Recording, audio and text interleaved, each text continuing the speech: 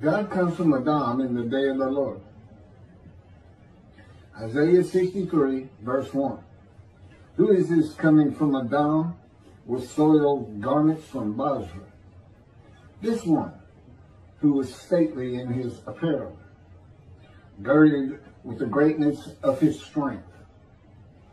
I speak with righteousness, great to save. Verse 2. Why is your clothing red and your attire like that of one who trod in a winepress? Verse 3. A winepress I trod alone, and from the peoples none was with me, and I trod them with my wrath, and I trampled them with my fury, and their life blood sprinkled on my garments, and all my clothing I soiled. Verse 4. For a day of vengeance was in my heart, and the year of my redemption has arrived. Verse 5. And I looked, and there was no one helping, and I was astounded, and there was no one supporting, and my arm saved for me, and my fury that supported me. Verse 6. And I trod peoples with my wrath, and I intoxicated them with my fury, and I brought their power down to the earth.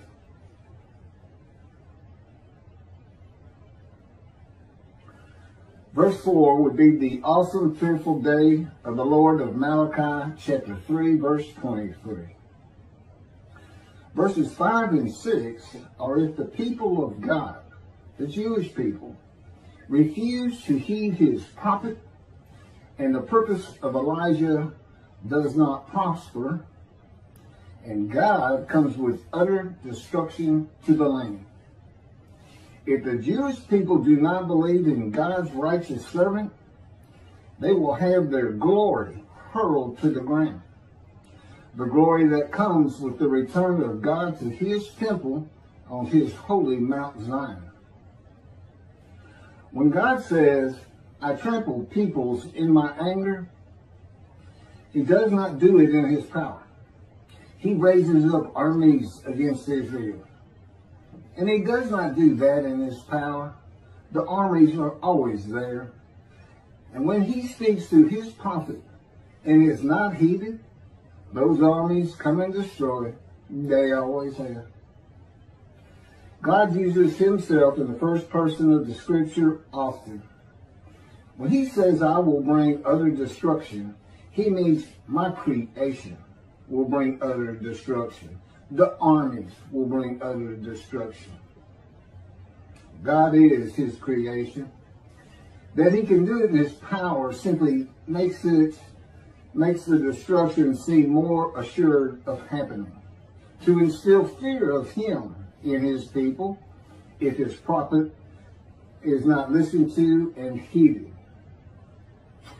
The teaching of possible utter destruction when God returns with his messenger Elijah and the angel of the covenant that you desire in the day of the Lord does not fit into the sages and rabbis' era of restoration, redemption, and exaltation, the Messianic age of the Jewish people with peace throughout the world, Judaism as the only religion, and Hebrew the only language. If Elijah's purpose fails, utter destruction to the land occurs as it once did by the Assyrians to the northern kingdom, and by the Babylonians to the southern kingdom, and in all of Israel by the Romans. Today it would be Islam.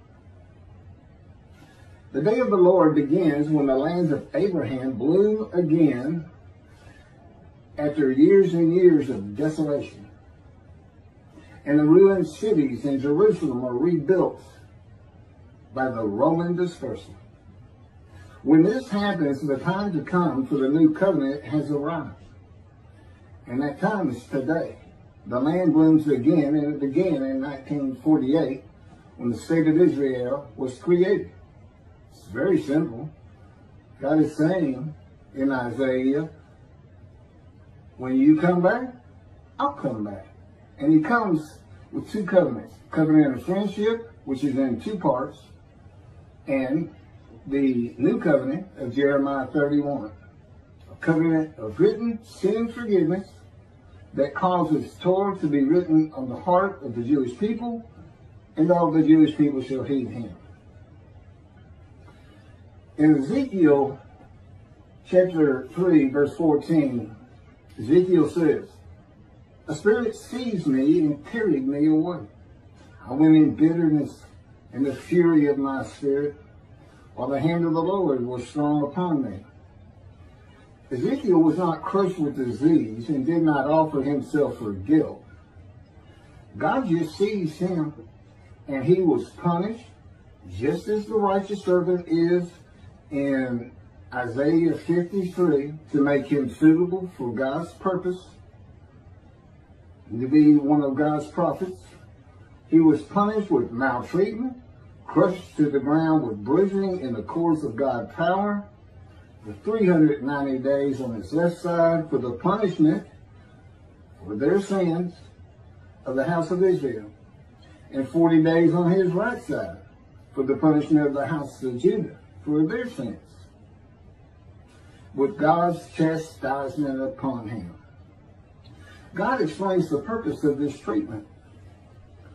But the house of Israel refused to listen to you, for they refused to listen to me. For the whole house of Israel are brazen of forehead and stubborn of heart, that I will make your face as hard as theirs, and your forehead as brazen as theirs. I will make your forehead like adamant shamir, harder than flame.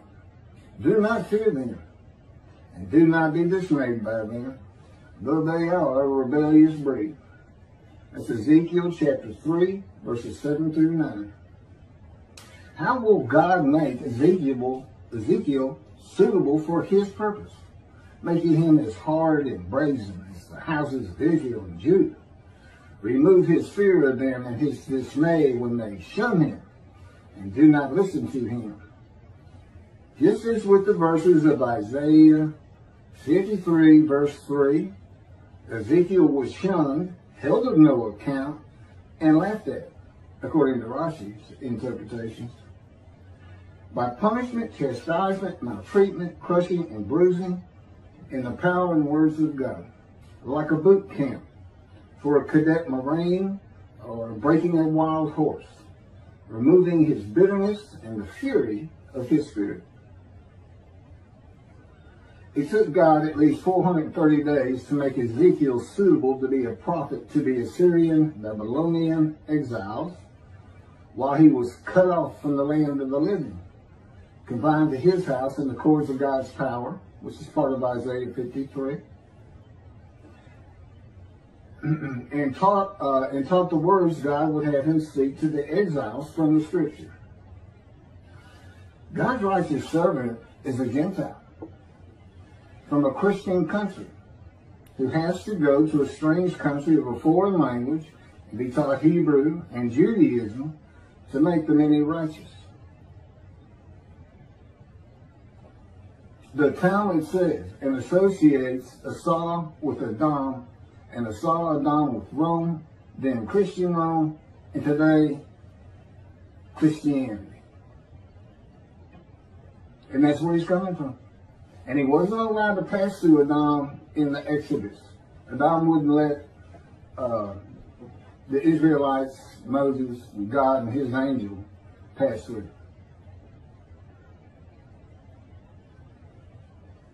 God will be in this Christian country for a long time, making his righteous servant suitable for his purpose with punishment, chastisement, maltreatment, crushing, and bruising. A purpose that might prosper. Ramban was correct in chapter 12, paragraph 2 of the laws concerning King Moshiach as to the arrival of the anointed one before or after Elijah, when he says, all these and similar matters cannot be clearly known by man until they occur, for they are undefined in the words of the prophets. It is the arrival of God's righteous servant that Judaism should have been concerned with all along, and in particular, his role as Elijah.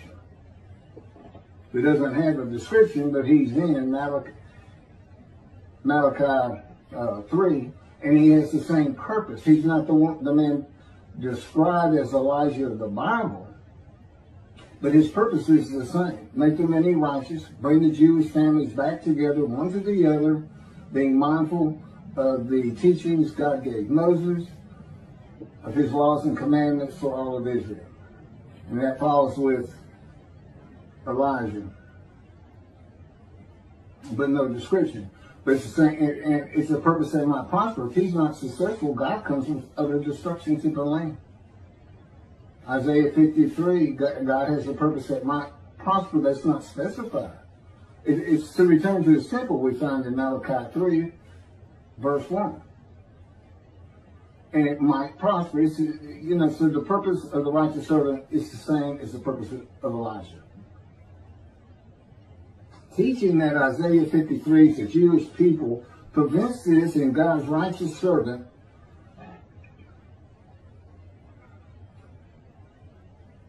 and in particular in his role as Elijah. Such a teaching could result in utter destruction to the land. If Elijah is not recognized by description and is not believed, he cannot recounsel the Jewish families one to the other through practicing Judaism, clearing the way for the Lord. Elijah's purpose will not prosper. When the Lord comes, it will be with utter destruction to the land of Israel. There's approximately 7 million Israeli Jews today. A bell should chime. Never forget when you hear those kind of numbers. And this is God's words. But it's not part of the Messianic era. Rabbis says Moshiach will compel all of Israel to walk in the way of the Torah. Perfect the entire world, motivating all the nations to serve God together. There will be neither famine nor war, neither envy nor competition. The entire world will be solely to know God. And the Jews will, therefore, be great sages and know the hidden matters with an understanding of their Creator to the full extent of human potential. This does not account for the reality of the world in commentating on the Scripture. When reality is displaced for poetic words and songs of God and his prophets, often meant for hope and joy at such a thought as the persecution of the Jews ending, the practicalities of the real world, and the purposes of God's righteous servant, the prophet like Moses, David, and Elijah, in the clear words of God in the Scripture, are lost. One man cannot compel all of Israel to walk in the way of the Torah or perfect the entire world, and the sages were wrong in their interpretation of these matters. Where's God's vindication against the Gentiles? Where is that? I mean, we see it in chapter 51 of Isaiah. I'm taking my wrath, the cup of my wrath, my bowl of reeling from you, my people, and I'm passing it to those that told you to get down on the ground and walked all over you. Well, he's going to do that in his day of redemption, which is the first of Isaiah 63. Those first 6 verses I read where he comes from Edom, a Christian country. And Elijah himself is a Gentile. He's a Tishbite, an inhabitant of Ramoth Gilead, which is a territory like Edom, east of the River Jordan. And when he's taken up by God to heaven, he's in Gentile land. He crossed over the Jordan into Gentile land. It'd be Jordan today, the country Jordan. And he returns as a Gentile. And God's coming from a Christian country. And of the peoples, none are with him, is in those first 6 verses. That's the Jewish people. There's no Jews coming with him. And he's coming from a Christian country. He's coming with a new covenant to be delivered by his messenger Elijah or Moses, a prophet like Moses, who gave the Jewish people the first covenant. Moses, God had to have a guy. In the day of the Lord, a new covenant is coming. It's an amendment to that first one. He's got to have another Moses. It's also simple.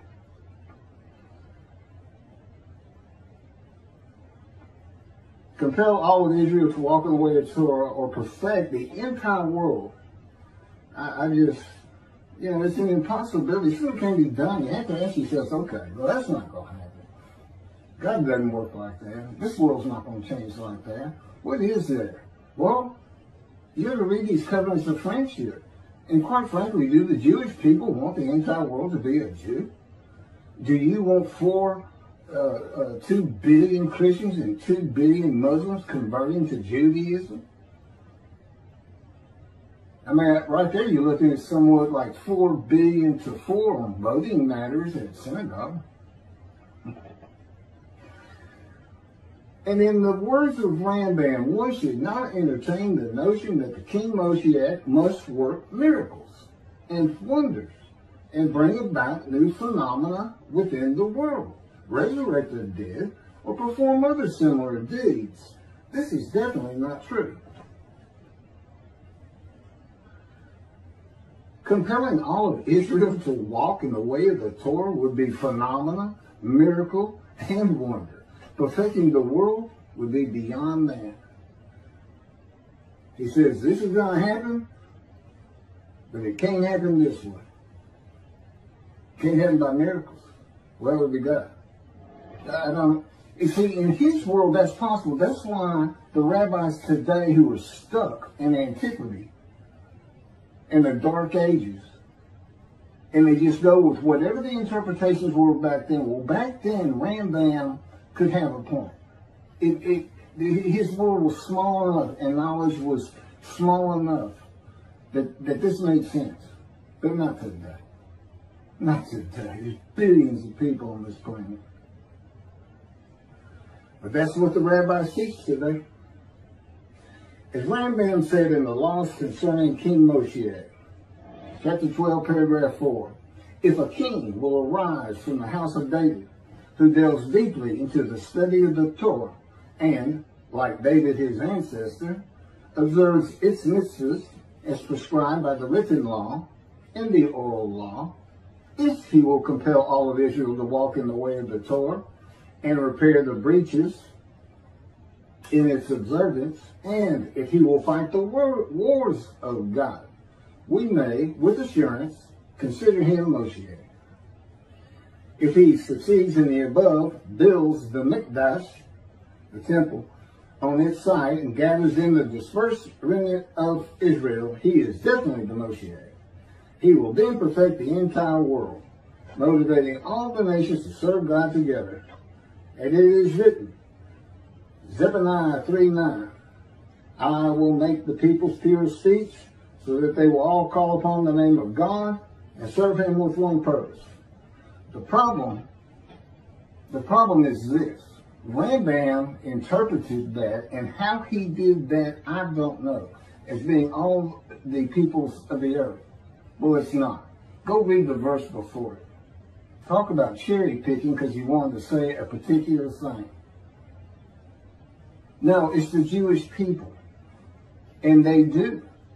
I mean, we're talking about the land of Israel. Well, when they created Israel in 48, they adopted Hebrew and Arabic as their language. They speak a pure language. This is a true statement from Zephaniah. It's a true prophecy. But the world, and from the world speaking Hebrew, you get the world believing the Jews are right about God. You get the world exalting and converting to Judaism. It's just wrong. It's not so much that he was wrong in his time. It's just, it doesn't work now. I mean, it was wrong. But there's an understandability to it. Today, there's not. Anybody that reads and thinks the entire world's going to speak Hebrew is just, they need to step outside the box for a little bit. The last paragraph by Rambam is a good example of misreading a verse of scripture and then giving it a meaning never intended, and it becomes common and infallible belief among the rabbis and then those they teach. And it is an example of poetic words and songs of God and his prophets, often meant for hope and joy at such a thought as the persecution of the Jews ending, being construed as something they are not, and applied to the reality of the world.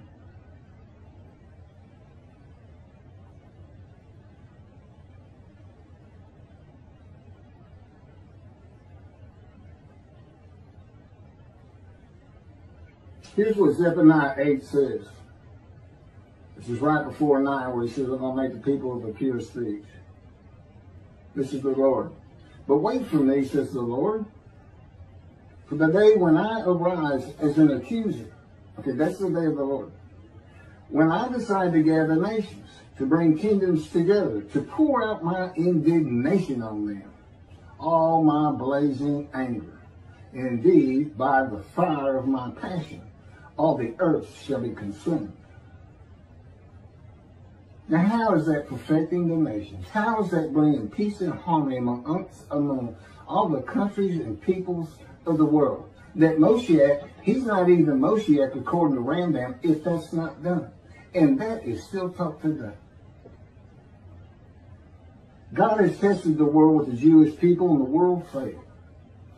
The fire of my passion is God's anger at the world and his love of the Jewish people in one metaphor, and the earth being consumed is a poetic way of saying the world will have no meaning to him or his people in the day of the Lord, the Gentiles.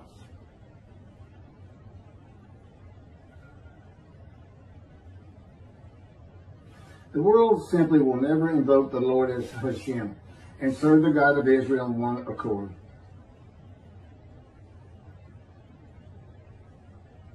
2 billion or so Christians and 2 billion or so Muslims are not going to wake up one morning and in one accord speak Hebrew and denounce their false gods.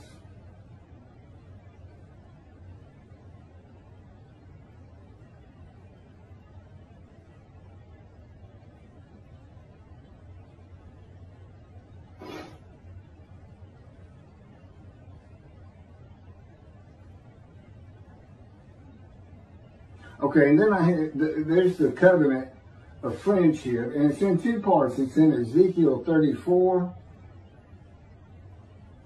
I'm getting to it slowly but surely. It's very long, and it really has a lot to do with the land blooming again.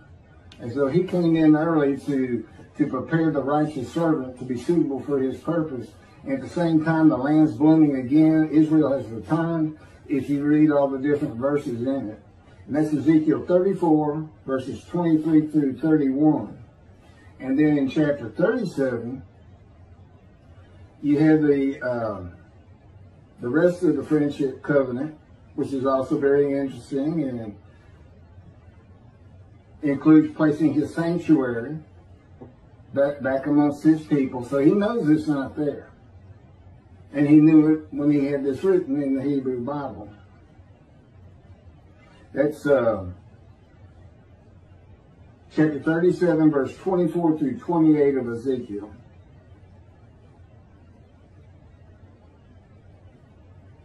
I think that just about does it.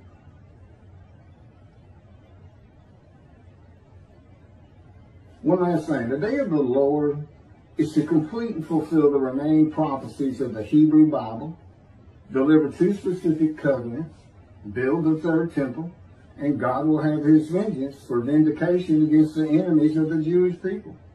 The Jewish people will never be overthrown and uprooted again, will no longer bear the taunts of nations, and will rest secure in a time of peace. All prophecies fulfilled by one man, who is God's representation, who brings before the Jewish people, by his actions and words, the will of God in the day of the Lord. As Moses did in the Exodus to the promised land. He is God's righteous servant, his messenger of the new covenant, and recounselor of Jewish families, Elijah. He is the anointed one, the shepherd God calls my servant David, and his veritable mouthpiece on earth, and writer of his words, the prophet like Moses. That's what they say about Moses, that he spoke to God face to face, and his one friend to another friend. And I'm going to talk about that on another video. Thank you very much.